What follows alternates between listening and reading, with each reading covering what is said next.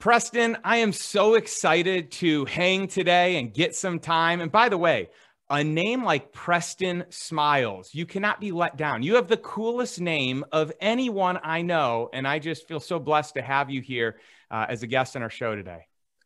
Oh, oh, hurrah! Let's go. Yes, Justin, let's get it. So, Preston, I'm just thrilled that our worlds have collided and we've been able to get to know each other so well. And I just am blown away with you and the things that you're accomplishing, the people you know, the mindset that you have developed and embraced. Wow. Yeah, man, I deeply and truly appreciate that. It's, work in progress. However, I will own that I'm pretty freaking awesome, just like yourself. And I'm deeply grateful to be on this podcast and sharing, not just with you, but all the listeners as well. We know now in science that everything is frequency. Everything is frequency. And so us birds of a feather have flocked together, and everybody listening, we're all doing the same thing. We're all walking each other home to the self. We're all tapping back into our hearts. We're all remembering who and what we are, which is unique emanations of the Most High. That is unbelievable. I love your poetry. This is fantastic. Let's dive in. This is going to be a fun day. You and I have had some great time to connect here since you've moved to Austin, and it's been such a pleasure to get to know you, such a pleasure to build our friendship. And it's amazing how many friends we have in common and just the connections that kept happening where we were at the same events, the same parties, the same interactions. People would bring up each other's names. And it just got to a point where it's like, hey, we're like, we are meant to be hanging and doing life together. And that's exactly what we're doing. So I'm curious, what brought you to Austin? Yeah, that's somewhat of a loaded question. It's interesting because we bought the house that is being built right now way before the pandemic, way before we knew any of that was coming. There was an intuitive hit that it was time to leave LA. And, I did that kicking and screaming because I love California. I love Los Angeles, and there's a lot of magic and beauty in that city. And yet, being 40 years young and sexier than ever, I knew that it was time for me to, and I think this comes with kids, and I think it comes with wisdom and sometimes age, right? Where you start to realize that you need to set yourself up for, another 40 years down the road, right? You start thinking ahead. I think we're in the early 20s, mid 30s, you're still sort of rocking out and trying to figure out who you are. And there's a point where you're like, yo, I don't want to be like my parents. I don't want to be like scrounging when I'm 50 and 60 and 70. And so for me, myself and my wife, we started to think ahead and got in a conversation about where could we go that would be in alignment with the values and things that we had in place. And initially she wanted to go to Puerto Rico, and I was like, F that on every front, because I didn't like the idea of living in a gated community where the moment I leave those gates, I could just be robbed 2 seconds later. Right? I didn't like that thing. And we spoke to enough people who had that experience where I was like, I don't know if that's the right play for a bunch of children. If we're just 20-year-old rich kids, no problem. But so long story short, we went through a list, and we went to Florida, and it was an instant no. And no, I'm not talking crap about Florida per se, but it just was an instant no for me. And she said, okay, let's just try Austin. Please just go. And I had never been. And within 10 minutes, I got off the plane. Within 10 minutes, I said, you know what? This is a place I could live. She was like, really? I was like, yeah, I think so. Energetically, it feels pretty aligned. And this is before I knew any of you amazing people. I didn't know fully what the community would look like, but it was just like the perfect combination of weirdness and progressive thinking and nature and lifestyle that were all sort of mixed together. And the only thing it didn't have was surfing. And then I found out that there's a wave pool that Kelly Slater is building. And then there's another one in Waco. And I was like, all right, let's do it. Let's at least try. Right. And so that's how we landed here. Well, and you've got the lake, so you can wake surf there, which, you know, a ton of people do. We've got a bunch of buddies that do that. And, you know, it's not the same thing as surfing, but it's still a heck of a lot of fun. It's pretty good. Yeah, it's pretty good. I did it.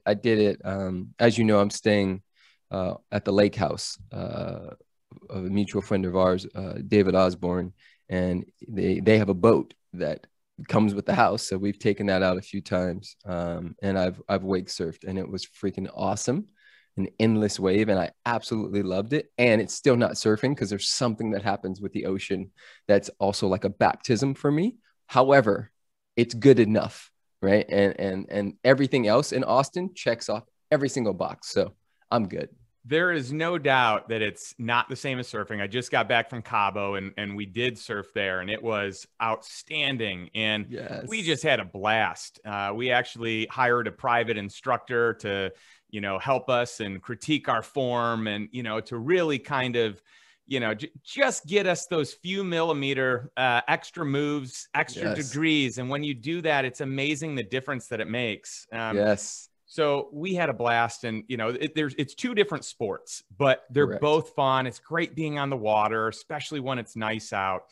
And by the way, David's lake house is gorgeous. The view is beautiful. It's so cool. And in fact, I don't know if it's appropriate to tell this story. I hope that it is. You had the craziest occurrence happen with your neighbor next door to this house. And so I'd love for you to share that story, because this is mind-boggling. I mean, if you ever wonder if something was meant to be, this is a clear telltale sign. 100%, man. And that happens. That's been happening my whole life. And just a little fun fact, many people know me as, you know, an author, a speaker, a transformational coach, all the things. But what they don't know is that I started as a surf instructor. I created my own business, Smiles Surf School, and I used to teach everybody at Venice Beach. And I was using the same principles that I coach entrepreneurs with, I was using in the ocean. And so I love that you went and worked with the surf instructor, because that was actually my career before where I am now.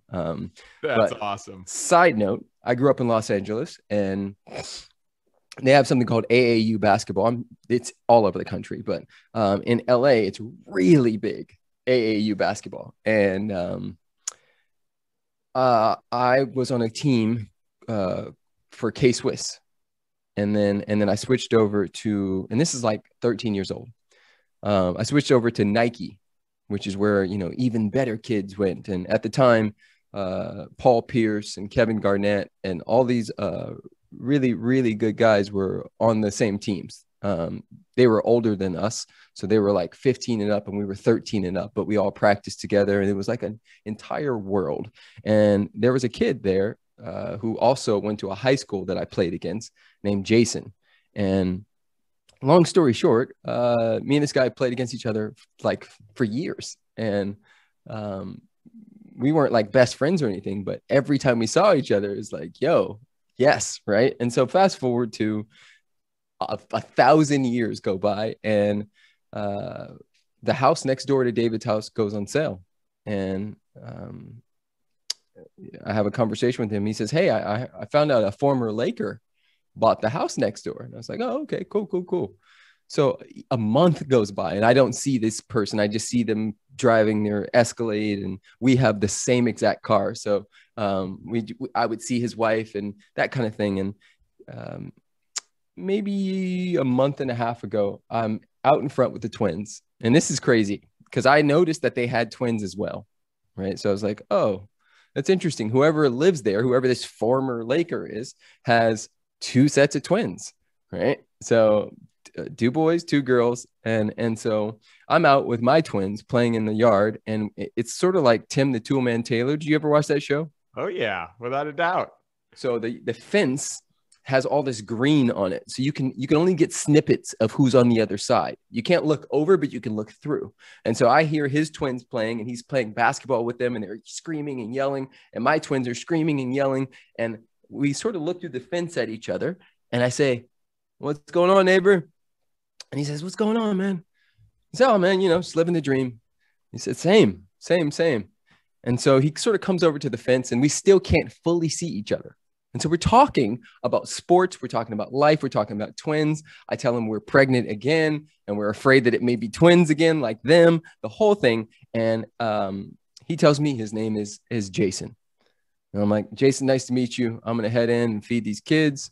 My name is Preston." Right. So I go inside, and I'm feeding the kids, and it hits me, bro. I was like, Jason Capono, the dude that I played high school basketball against, the dude that I played AAU with when I was 13, 14, 15, 16, and 17. I literally ran back outside, and I was like, "Hey." And he was like, "Yeah." I was like, does your last name start with a K or a C? And he was like, a K. I was like, "Is it Capono?" And he was like, "Yes." I was like, "Bro." And I started yelling. I was like, "You will not believe who I am on the other side of this fence." And I was like, "Did you play for K-Swiss and Nike?" He was like, "Yes." And I'm like, he came over and looked, and we were like, "Oh shit." And we had this like huge moment of like, whoa, out of all of the places that both of us could be living, like so much life has gone by, and we are neighbors, and not just neighbors. We both have twins. And it was just this beautiful synchronistic moment. And so really awesome, crazy story. And that's been happening my whole life, to tell you the truth. Oh, I love it. And you know what? As you're telling this story, I can't help but think this fence must be really tall, because you guys are both really tall guys. Correct. It is. That dude's like 6'7". I know. And I'm 6'2". And yes, we could not see over that fence. You can only like peer through like that. That is such a cool story. So if you're ever like wondering, am I supposed to be here? Is this the right place? Like, you could just, wipe that away immediately. That, I mean, you had a bunch of signs before this. And actually, one of the things that I love about you, Preston, is you are so in touch with your intuition. And I'm blown away at your ability to slow down, your ability to listen, and not just listen with your ears, but listen with your body, and pay attention to, what your subconscious is trying to tell you. And some of the stories, some of the experiences, some of the out of body experiences that you've had are, breathtaking. Bring chills, make the hair on the back of your neck stand. And I'd love for you to share just kind of where this came from, when you noticed your ability to really just tap into your intuition. Yeah, man, absolutely. Now, I want to caveat this entire thing with, I don't believe I'm special. I'm unique, but I'm not special. What I am is more practiced in certain realms than other people. It's why I am as successful as I am as a coach and transformational leader. It's because I just practice a lot more, and I trust. I trust in God. I trust in the universe. I trust in the divinity that is circulating through my body at any given moment. And so the stories I'm about to share with you are equal parts tragic and beautiful. And there's quite a few, but I'll start with the one that got me to listening to that inner voice, because I do believe it is important. And I know that we all get those hits. We've just been conditioned out of them. There's a whole conversation that men are logical and women are emotional. And that's not actually true with a capital T. It's some of that is nurture, but it's not fully nature. As hunter and gatherers, the hunters, would go out and they get intuitive hits where antelope were, where deer were, and go with those hits and actually come back with meat. And so I'm caveating this entire conversation with, I don't believe that I'm special. I'm just way more practiced. And the practice has come initially out of a tragedy. And so long story short, I was 15 years old, the first time it really, really, really landed for me that I was being, I guess you could say, saved or used. I think it's a little bit of both. Because I was a dumb teenager like everybody else, but also growing up in Los Angeles as a Afro-amazing male, there were certain expectations, and it's very difficult to rise to low expectations. And so I was stealing and drinking, and my friends were smoking weed, and we were doing stupid stuff pretty much every day. And a buddy of mine, Rudy, had a blue Astro van. He was the one guy that got a car that his like grandmother passed down to him. And so Rudy would every night would come and pick us all up. And our other buddy, Scott, him and I would fight over the front seat. I don't know if you do that with your friends, be like, shotgun. Oh yeah. Right? It's like all the rules to how you can get front seat. And That's so right. This particular night, I got a call from Scott. I was like, yo, we're going out. We're going to grab some alcohol. We're going to roll up some blunts, and we're going to chill and get into some mischief, essentially. And something internally said, don't go. And I'm going to rewind just a little bit to tell you a little story about my dad, who has since passed. He passed in 2019. But my dad, when I was 11 years old, caught me smoking weed. And instead of punishing me or beating me, he sat me down and he told me, he gave me 24 hours. He said, I want you to think about everybody you know who smokes weed. And I want you to tell me, and we're going to talk about this in 24 hours, whether you want their life. Right? So he gave me space to contemplate whether I wanted those people's lives. And so I came back, and at that time I wanted to be Michael Jordan, right? And so I was contemplating it, and I came back and I said, Daddy, I don't think I want their lives. And he said, it's a great choice, son.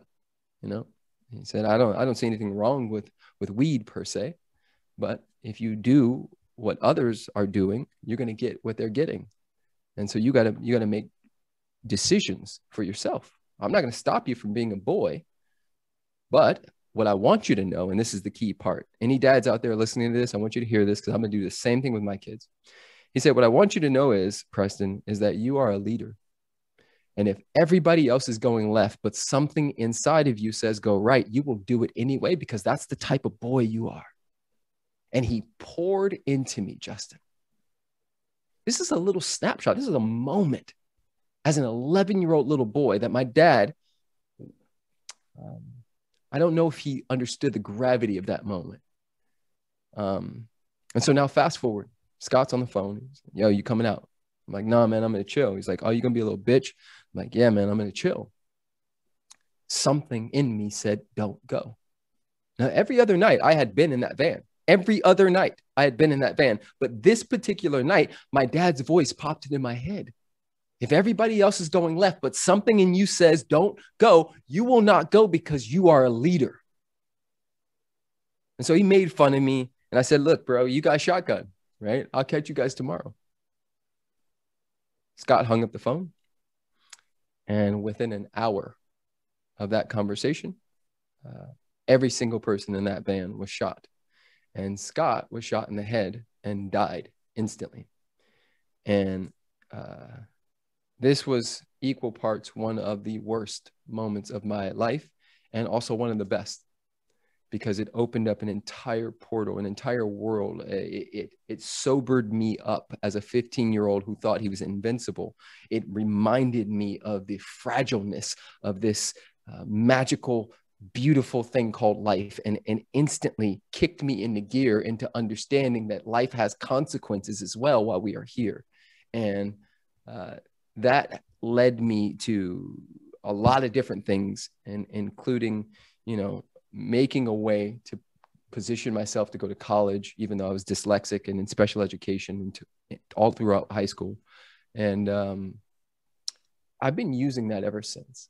And there's another story that I told you about, that was even more brutal, which I can share, but I'm going to pause right now and just leave that there because, yeah, you asked. That's so powerful. It is, tragic, especially at 15 when you're just learning who you are and, you're figuring out things like ego and who you are in the world and what group you're part of. And it's interesting how tragic events can also be eye-opening, and you can find a silver lining in them. So obviously, my heart goes out to you and to their families. And at the same time, what an awakening and what a recognition for what you have, what you started to embrace.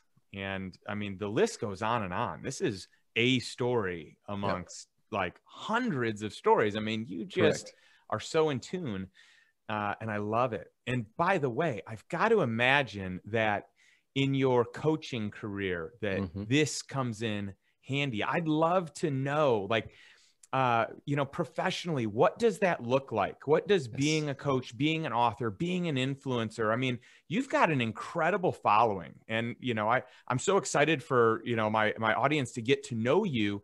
And if they don't, they may have no clue that you just have one of the biggest followings of anyone I know. And it's because you have so many gifts that you're able to share with the world. I'd love to hear more professionally, what things look like through your eyes. Yeah, man, I feel extremely blessed, right? And I know you do as well, to do the work that I do. Because for me, there's nothing more important than our personal freedom. There's only 2 games ever happening on the planet. The outside in game, which says that cars, money, likes, comments, booties, dicks, all of these things make me worthy enough. Or the other game, which is the inside out game, which says that I am perfect, whole, and complete, but not finished. I am a unique emanation of the Most High. I am divinity dancing. And every need that I ever had is met right now. And so everything else is a cherry on top. There's only 2 games ever happening. I coach people who have millions, and I coach people who have almost nothing. And a lot of times those 2 groups have a lot in common because they're still seeking external approval for what is already perfect. And so for me,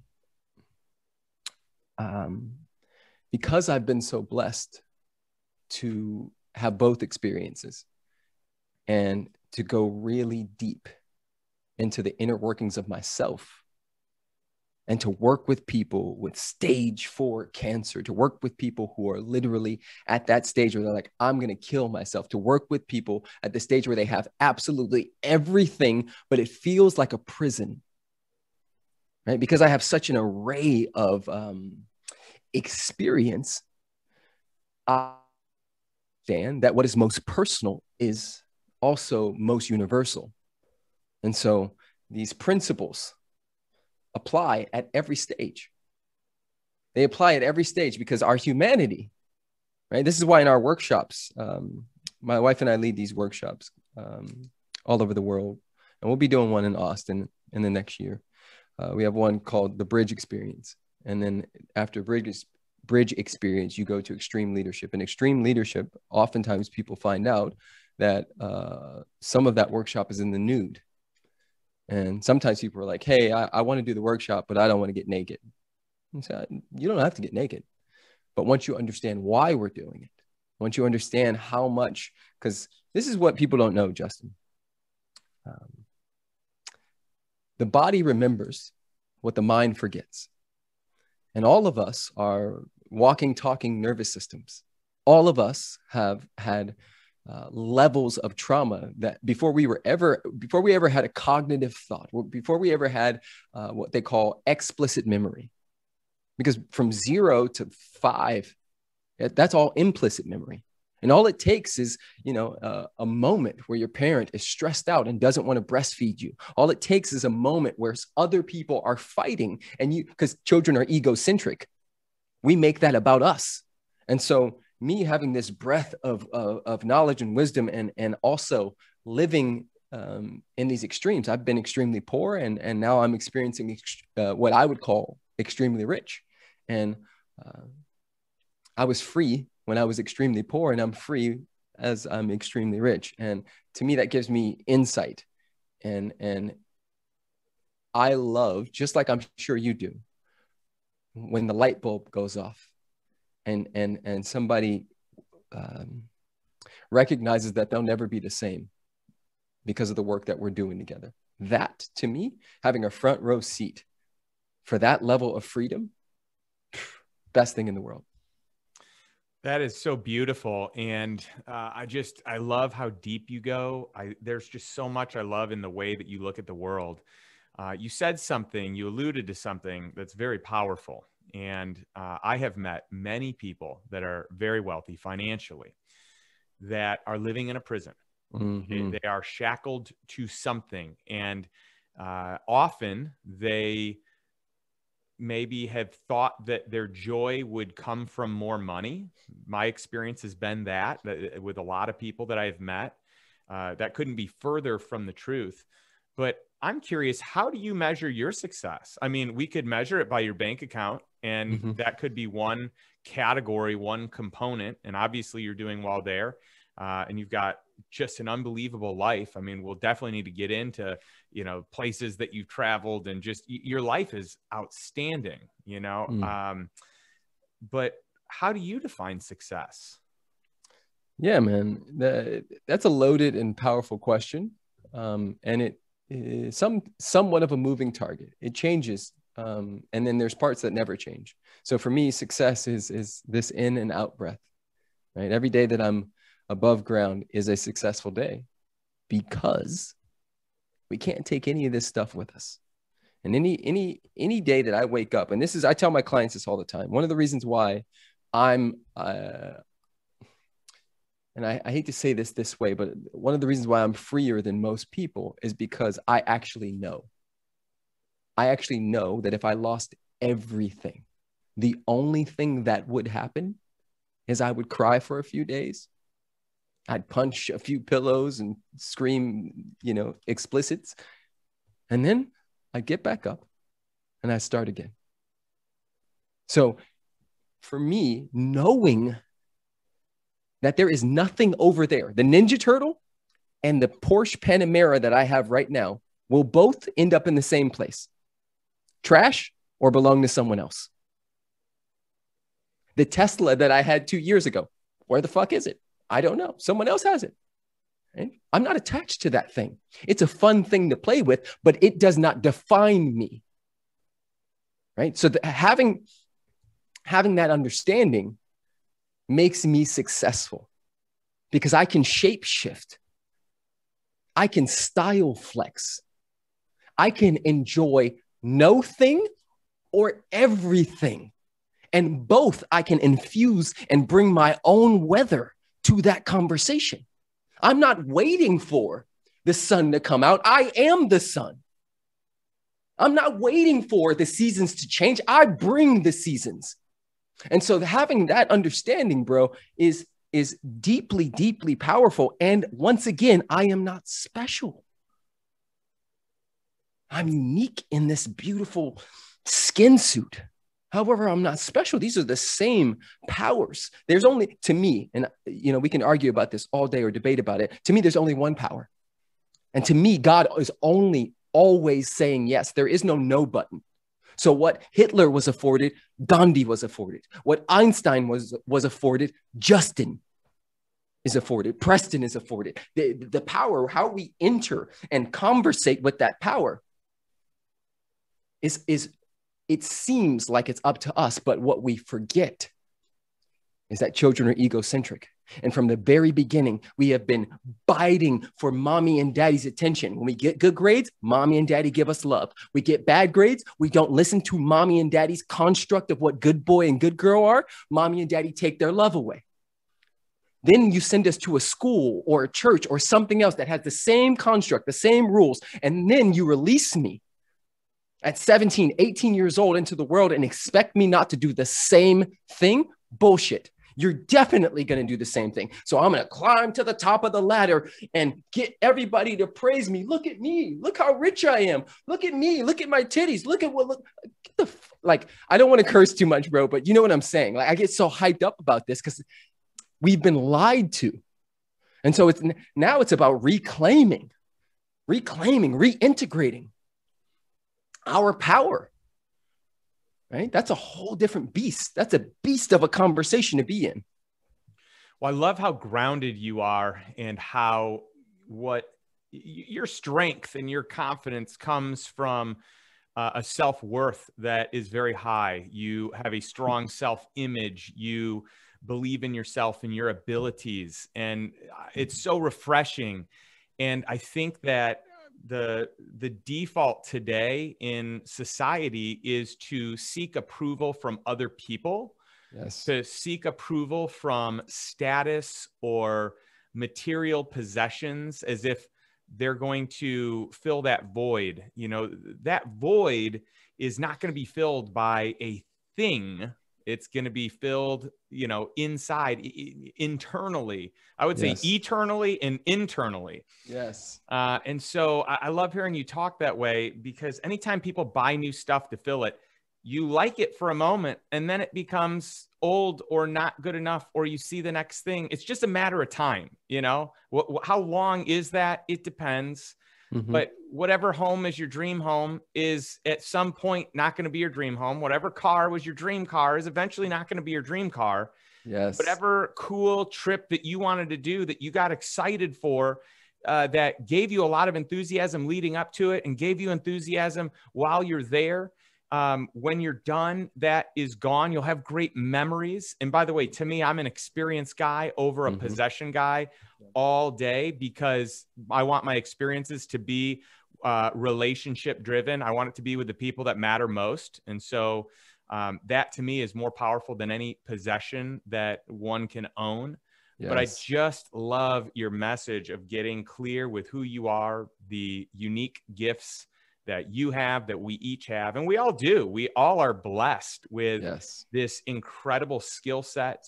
And by the way, most people aren't using that skill set. Most people, for what they do for work, a profession, you know, they're not using it. Most people, they go to a job.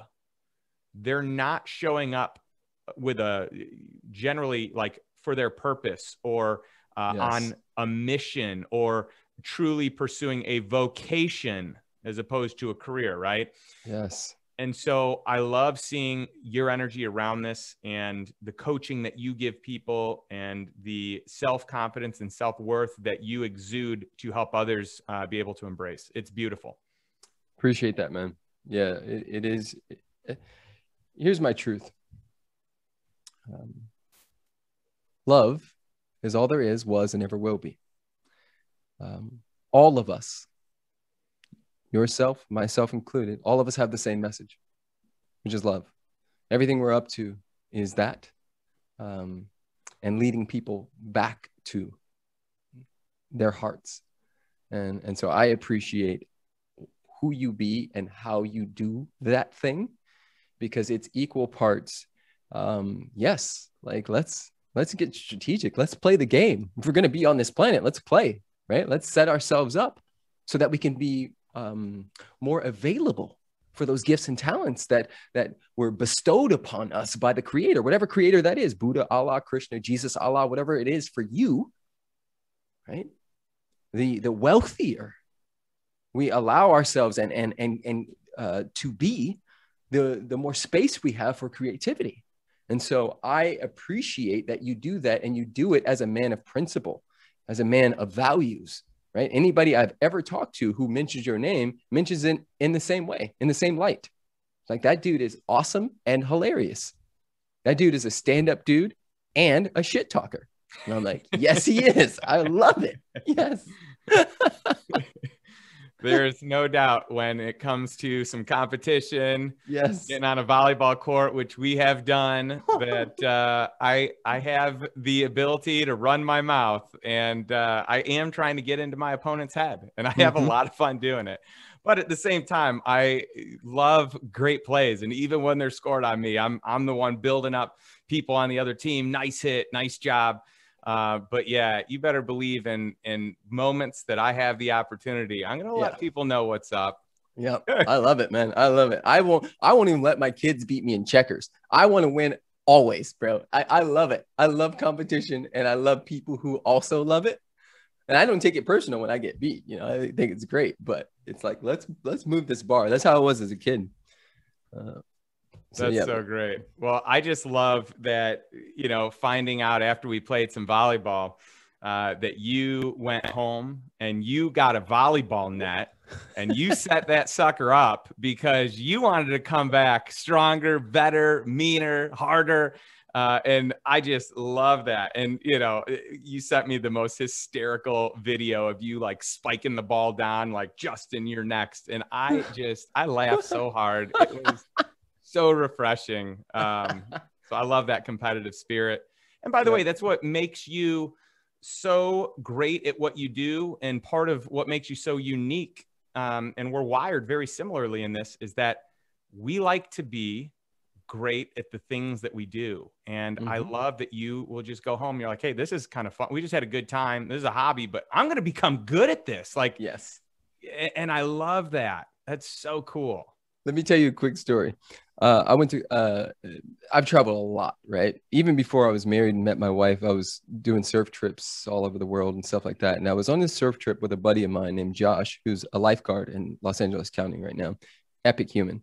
And Josh was like, hey, do you want to play this game called Scrabble? And just take in mind, I grew up in LA where the weather is always good. So I didn't play board games. It wasn't raining when I grew up. So I could be outside skateboarding and biking and playing basketball and hopping fences. I never had to be in the house. So I played no board games, zero as a child. And so he says, hey, poor thing. So he says, hey, do you want to play this game called Scrabble? And I'm like, sure. Right. And so we play and he annihilates me like the whole trip, every single time. Right. So I'm just quiet about it. I'm like, okay, cool. So 3 weeks go by. As soon as I got home, I bought the Scrabble dictionary. I started studying everything. I know all the 2-letter words. I studied everything. And I said, hey, Josh, you want to meet me in a coffee shop? He's like, yeah, sure. So 3 weeks later, we meet at a coffee shop. And when I tell you, I beat this dude so bad that the next day he was like, hey, we got to play again. I said, cool, let's play again. We played again. I annihilated him. He was like, yo, there's a Scrabble app in our phone. Let's play there. Right? So you got a lot going on. Perfect. I've never let him beat me since.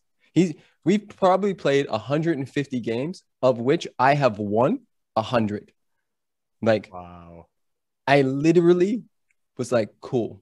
Okay, I'm going to go study the entire Scrabble dictionary and learn how to spell each of these words and know how to connect it and understand the strategy. And everybody tells me if I played chess, I would love it because chess is strategy as well. I haven't played chess ever. I've never played it, but you need to get into it. Chess is amazing. And on top of that, what a great game to teach your kids for like, you know, just future strategy, thinking many steps ahead. Yes. I think you would love it. I'm teaching my daughter it right now, and we play almost every day. And she has gotten so good. And I'm like you, I don't let people beat me. But then when they are able to beat me, it's like such a major victory to them because they know I didn't go easy. My daughter knows I do not go easy.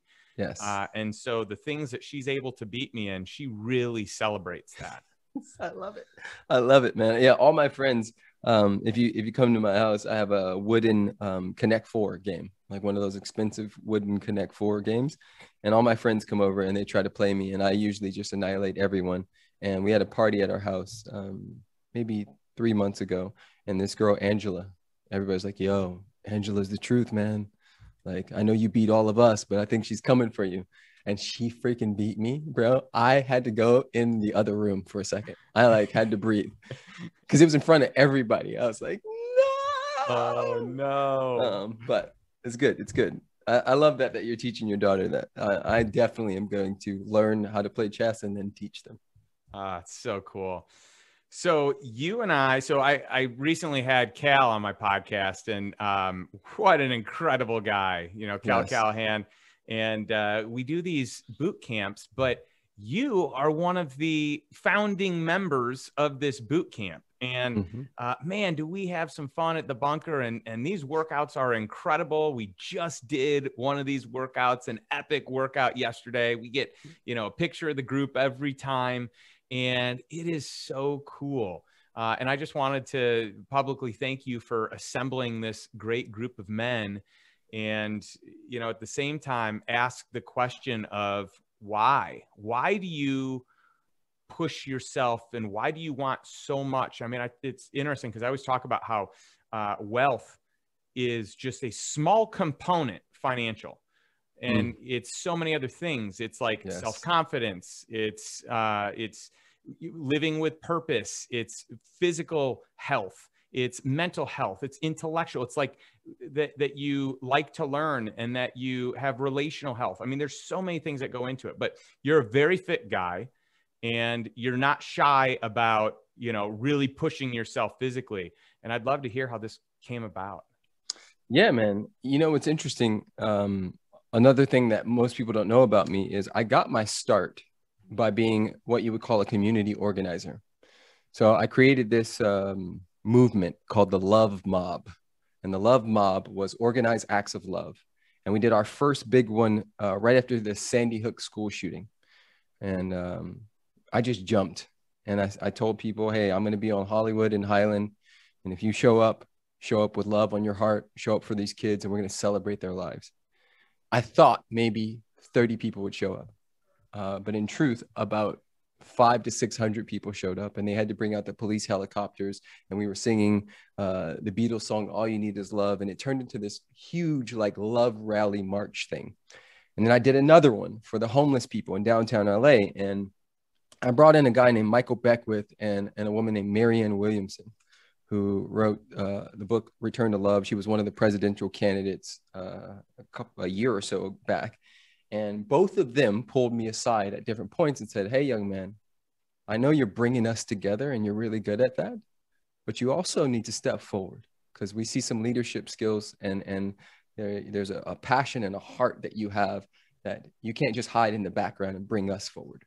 And so that was like the opening for me of yo, I'm really good at this thing, and I could learn how to be good at this thing. And so the speaking and the writing and all that stuff came from that. But the truth is that one of my biggest skill sets is bringing people together. I kind of know everybody. I'm a bridge. I've been a bridge. I used to do these parties in LA called the Best of the Best, where I would go to someone like you, Justin. I say, hey, Justin, you're one of the best people I know in this city. You get 2 invites. Who are 2 other people who you would consider the best humans in this city? We're going to have a dinner party at my house, and we will have the best of the best party, and just see what happens. And so I kept doing that. And every time I did it, something magical happened. And so during the pandemic, I just moved here to Austin. This is 8 months ago. And I was like, okay, I know this guy, Steph, who has his own gym. I know this guy, Cal, who has his own gym. I know this guy, Garen, who's just moving here.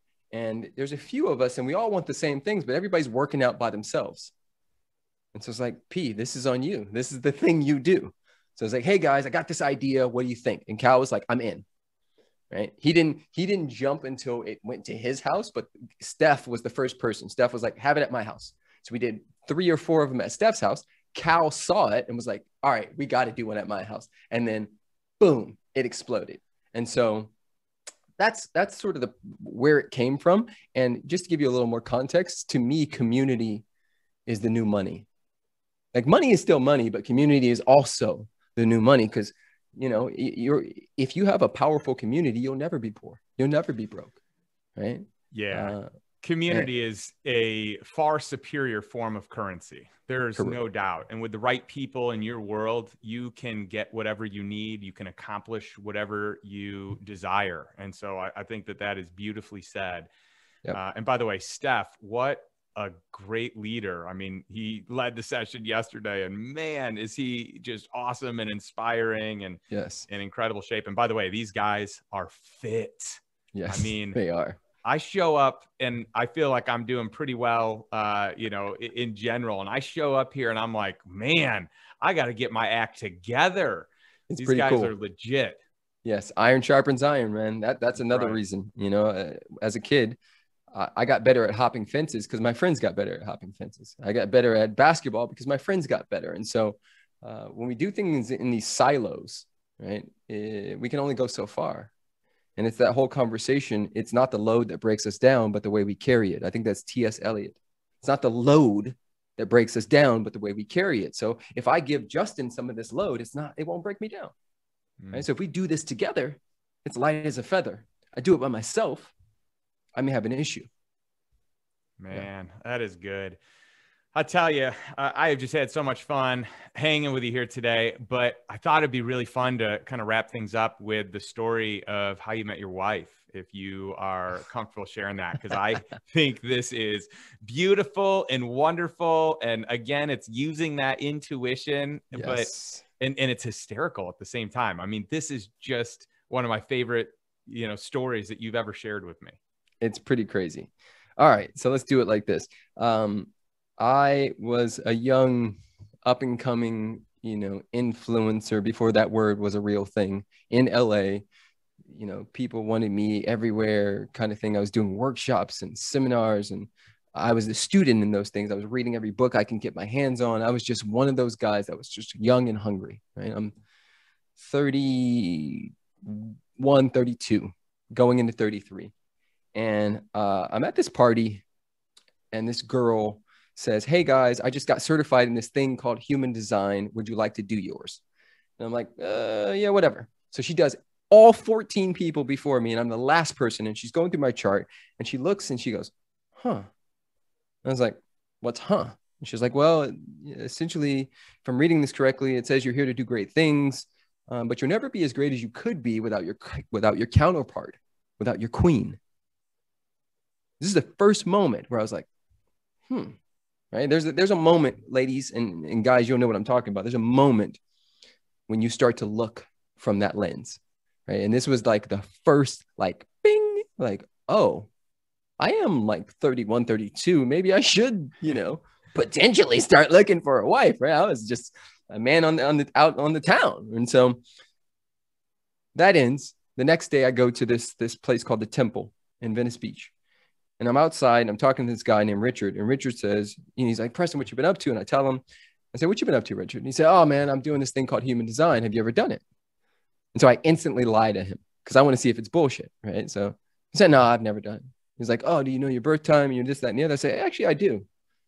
So I want to see if the charts match up. I want to see if Richard gets the same thing she does. So he goes through the chart and he's like, wow, this, that, and the other. Your brain's lit up on all four things. You're probably, it's clear you're really good at speaking and X, Y, and Z. But this is interesting.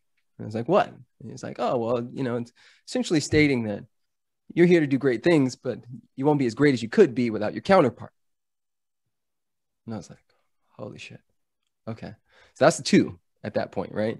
So I think I was reading Conversations with God or something, and it came up again. And that was the 3rd time. That's all I needed. So I made a decision that I was going to take my penis off the table for 6 months, 6 months of celibacy, just to see, and to call in the queen, just to see what happens, right?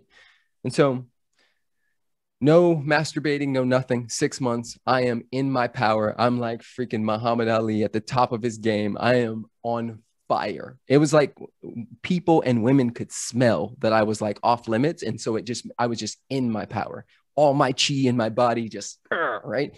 And so the 6 months ends and I'm like, okay, cool. It's time to date again. But now I'm dating from a different place. My dick is no longer running the full story. It's still there, but it's not like leading the conversation. And so I'm going to be very particular and I'm going to call in my one. And so I go on a few dates and things are good and things are rolling. And then I get a message in Facebook from a guy that I had not spoken to for like 8 years. And the message says, "Hey, P, I'm out here in London. I just met the female version of you. She's dating my friend, but I think you guys will work together. She does work in Africa. You're doing the love mob and all these other things, and you've been to India and all these places helping. I think you guys should connect. Can I put you in a message? I said, of course. So he puts us in a message on Facebook. I look at her profile and I'm like, wow, she's gorgeous. She's in London, but that's not my girl. So I write back and say, hey, it's nice to meet you. I heard you're doing great things. She says, yeah, nice to meet you too. I said, hey, if you're ever in LA, hit me up. This is my number. She does not respond. Message unread or whatever. She just doesn't respond. So fast forward to like 2 weeks later, and this is where the story is going to end, guys, for those of you like, yo, where is this in? 2 weeks later, I have a blind date set up with a beautiful, amazing human named Eva, who is now, she just had her first baby with her husband. So this is a happy ending for those of you who are about to get really mad at me when I finish this story. So I have this blind date with this girl named Eva, and the morning of the date, I woke up out of a dead sleep. And this goes to the intuition thing again, right? Dead sleep. I'm sleeping and then boom, I'm not sleeping. And instantly I get a hit. You're going to meet your wife very soon. Like, I have no clue what this voice is saying or where this person's going to be coming from, but it is here. And so I have had so many experiences where when that voice comes through, I know it's probably true.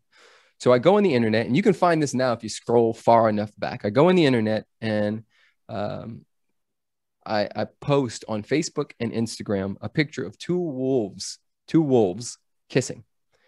And I say, I can feel her coming, ... hashtag wifey, hashtag the queen is on her way. Now, take in mind, guys, I still don't know who this person is, where they're coming from. Maybe it's the blind date. I have no clue. But this voice is saying you're about to meet your wife. So 6 o'clock rolls around. She gets to my house. She knocks on the door. I walk down the stairs, and my heart is in my freaking eyeballs, right? I'm like, yo, it's about to go down. So I walk downstairs. I open the door. I look at her, and I'm like, nope. I instantly knew this is not her. So I go upstairs, I close my door. I let her in my living room. I close my door, and I get on my knees and I pray and say, God, am I supposed to go on this date? Because I don't like wasting my time, and I don't want to waste her time. And definitively the answer was yes, go on the date. And I'm like, bro, you sure? Because that's not her. Comes back, go on the date. So I'm like, cool, whatever. Okay. So I get dressed. We get in the car. I'm one of those people that's never late. So now we're zooming across town from Hancock Park, for those of you in LA, Larchmont area, to Venice Beach, California. We're zooming in my little beat up Prius, right? And every single red light on the way on Lincoln Boulevard, I got every single red light. By the eighth one, I was like, okay, something's happening, right? Because there was people who missed their flights for 9/11. There were people who had this same experience and didn't end up on a plane that crashed. And so, Preston, be still, and know, right? So I slowed down to the speed of wisdom and caught something was happening. So we get out of the car, we run over to the thing, and they say, oh, we're so sorry. We oversold the show by 10 seats. We can give you your money back, or you can come in and stand on the wall. And I look at her and I say, hey, what do you want to do? And she said, let's just go in. So we go in, the guy sort of walks us in, and the whole place is packed. And I sort of peek around the corner, and I'm popular in LA. So everybody sees me, oh, Preston, the whole thing. And I'm like handshaking and high-fiving and all this stuff. And the show's about to start. So the dude says, hey, can you guys go back over here? So he stands us on the wall, up against the wall, and there's all these people packed. He turns around, he takes a few steps, he stops dead in his tracks, as if something hit him, as if a lightning bolt hit his consciousness. He just stops. And then he turns around, he looks at me, and he says, you know what? Come here. I'm going to add 2 more seats. This is a fire hazard, but I'm going to add 2 more seats to the front row. Come with me. So he puts the seats down. I sit at the far seat. My date sits next to me. I look at the stage. I look at my date. And next to her is Alexi. And I instantly, when I say instantly, I instantly knew she was my wife. It was like the entire world opened up, and she looked, we caught eyes, and I said, Alexi? She was like, Preston? I was like, yeah. I said, I thought you lived in London. She said, no, I live here now. I was just on a trip to London. And my date's in the middle, sort of going back and forth like this. And I'm like, wait, really? She's like, yeah. And I'm like, cool. And now I start to get awkward. And I'm like, well, it'll be nice for us to meet up sometime. And I'm like, just doing ridiculous stuff, right? And so the show, they blink the lights, the show goes on. The whole time, I can't even think, because all I'm thinking about is this is the person I'm going to wake up next to when I'm 80. This is the person I'm going to have children with. Fast forward to 3 and 1 on the way. So 4. This is the person I'm going to travel the world with. Fast forward to us in Australia, Greece, Africa, everywhere. We've been everywhere together. This is the person that I'm going to argue with. I'm going to fight with. I'm going to cry with. This is a person that's going to level me up. I just met her, Justin, and my entire world is flashing before me. I don't even hear what's happening. I missed the entire show because I'm just thinking about and looking at her calf muscle and just thinking like, wow, that's the calf muscle I'm going to rub in the middle of the night. And so the show ends, we get up, I'm super awkward. And I'm like, hey, would you like to have coffee in the next few days? And she's like, sure. Yeah. Like whatever. And so we meet up, and it was supposed to be 45 minutes and it turned into 4 hours. And she, the rest has been history, man. We've been together ever since. I love that story. Thank you for sharing that again. It's just so beautiful. And, you know, you're so rewarded for being in touch with your intuition and slowing down and listening. And it's just so cool. So, wow. Hey, thank you for spending the time with us here today. I have just thoroughly enjoyed this session and just hanging as always, as I always do with you, Preston. I just would love to find out where we can learn more. Where can our audience learn more about you? Absolutely, man. At Preston Smiles on anything and everything. I have a new podcast coming out, The Preston Smiles Show, and PrestonSmiles.com. And if you are an entrepreneur out there, an overachiever, and you want somebody to hold space for you to really help you unlock and unleash the greatest version of yourself, I am here for that all day, every day. It's one of my greatest joys, is to help people like myself really, really experience levels of abundance that they didn't know were possible. That is awesome. Well, thank you very much. And to all of our listeners and those of you watching, I want to end as I always end, and that is to take some form of action. I challenge you, take one step towards financial freedom today and building the life that you desire by design on your terms. Take that one step, whatever that step is, as big or as small as it may be, but take action today. And we'll see you next week.